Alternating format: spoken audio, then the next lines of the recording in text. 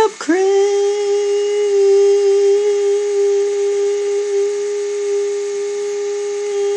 It is finally June 6th. I can't believe it. Actually, not finally, because it kind of happened really quick. So let's go through a couple of things that I thought were interesting about videos that you put into. I noticed that I did a little mind reading thing there. I don't know if you noticed. I'm looking into your soul and reading your mind. Alright, enough with that. So anyways, back to the three things I thought were important. First off, I noticed that you used your phone and you used a little tripod thing. That's a fantastic idea. I don't know what, like GorillaPod or what you use. That's probably a better idea because my phone has like a lot better webcam than this piece of crap. And then I would just upload it, it'd be all good. And then I could upload it wherever I want and everything. Then, summer goals.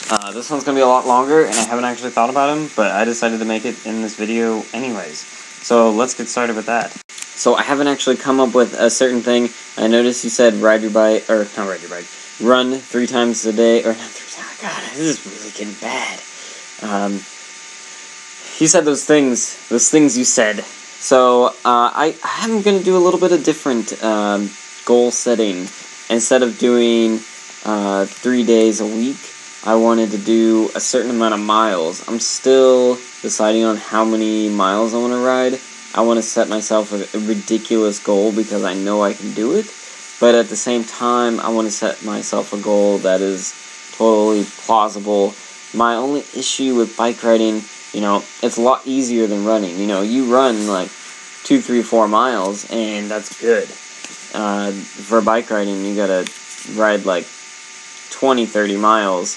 Like, the ratio of miles is just ridiculous. So, and that takes a lot more time. So, I don't know. We'll see. I'm trying to get maybe like 100 miles a month. I feel like that would be worth it. I'm trying to do the STP next year. Let me know if you want to do it. Next goal is I want to read some books, just like you said. I don't know about 5 books, but I'm starting to read Under the Dome, which is a Stephen King novel, and I think I've been reading it forever, and it's time to actually read it.